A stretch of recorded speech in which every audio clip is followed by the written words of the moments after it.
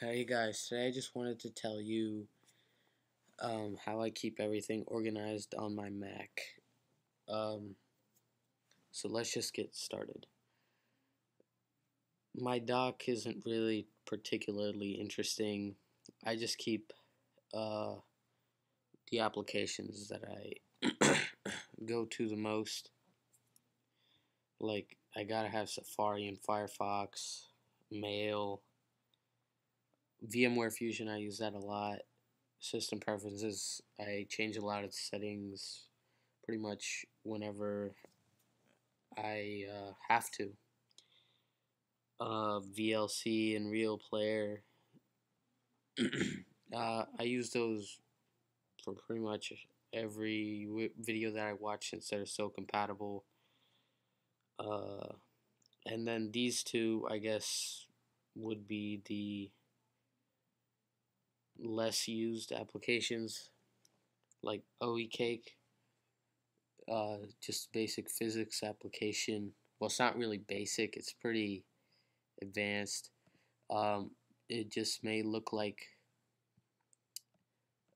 a regular sandbox application, but you can actually mess with the settings here.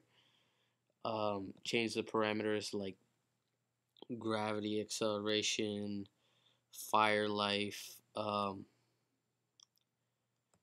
There's a whole load of settings you can change here and to your liking, and it's pretty amazing what you can do with this. So that's just Zoe Cake. Um, a transmission, that's pretty self-explanatory.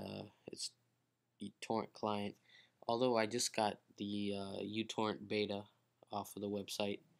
Close all applications. I did a little video on that. I don't really use remote desktop connection um, because the computer I connected to, I don't know why, it just doesn't want to get connected no matter what I do. I can't get into it. So I just gave up. So now let's just get into um, what I actually do with the Finder. Um, and if you're wondering how I get these icons up here for quick access, um, it's pretty much what I do is you go to um, View and then hit Customize Toolbar. And then what you can do is go to your Applications folder, open up a new Finder window, go to your Applications folder, and then all you do is drag whatever application you want into there. Of course, I don't want that application there. Um, and then you can actually edit a lot of stuff here. You can get rid of this is pretty unnecessary, I guess. You could this action button, unless you're a new Mac user, you don't really need that. So you can get rid of that, save some space for putting more applications here. You can get rid of pretty much everything or just set it back to default. So that's how you get the icons up there for quick access. So now what I wanted to really show you was how to stay a bit organized for your applications. So what I do is whenever I download an application that I plan to keep, uh, like whenever I download an application that I plan to keep, I have a folder where I keep all my disk images, all my DMG files. Um, any other application that I just want to see what it does, I'll just leave it in the downloads folder, try it out. If it's good, then I'll keep it in here. And this is where I keep like all my disk images, so I don't have to like download the application again. Like some of these big files like VMware Fusion, that's like 250 megabytes. So this is just handy to have here, although it does take up quite a bit of space. Like this is taking up almost 5 gigs, but I think it's worth it. you can keep the old versions of the software if if the website doesn't host the older versions. If that older version did something that you wanted it to do and the newer version doesn't. Um, so basically I keep all my applications here.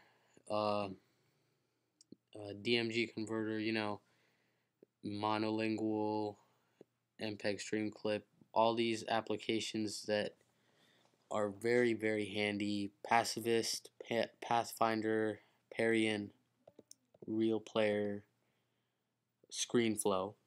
Oh, and I actually torrented the Safari 4 developer preview, and that's what ever since I got it, I have not gone back to Safari 3. It's just so much faster, seemingly so much faster, and there's no real difference. It looks exactly the same, although there are, I guess, a few minor differences. Shout out to Dell 1032. So it's just really handy. I have another folder in here for all my other software that isn't in a DMG file. It's maybe a .app or a zip file. And then I also have a separate folder for these installers. Like, for instance, Doc Doctor. That's how I changed the color for the my dock here. I have Windows Media installed. I don't really use Windows Media Player. Logitech Control Center for my wireless mouse. Flip for Mac for playing WMV files online. These are just all installer packages. Hang on, I accidentally launched iTunes here. Cool Iris. That's just, I don't really know how to describe it because I don't really use it. So, and I keep all my documents. I keep them all in separate folders. School documents. I did get Spore, the game Spore. Pictures, that's just default. I actually keep my torrent files in a folder so I can have all my torrents there. That's just like Windows applications and stuff. In case I use Boot Camp or VMware Fusion. Let's see what else is there. And I keep my movies here.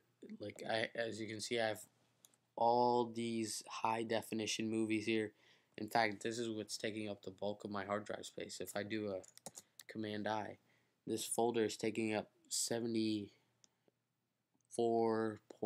gigabytes, pretty much 75 gigabytes of space is being taken up by these high definition movies, and I think it's worth it. Their quality is amazing.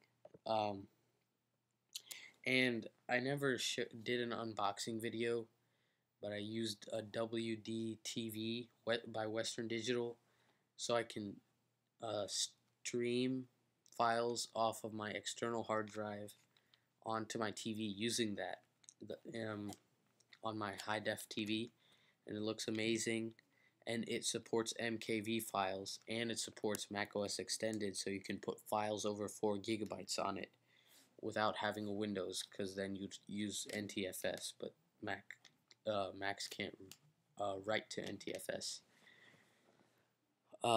So yeah, good product, WD-TV. I had a couple of problems with it, but an update fixed it. Music, pretty self-explanatory. Don't really know what else to show, except I have a ton of applications. I'll just go down through the list in case you see any maybe that you would want to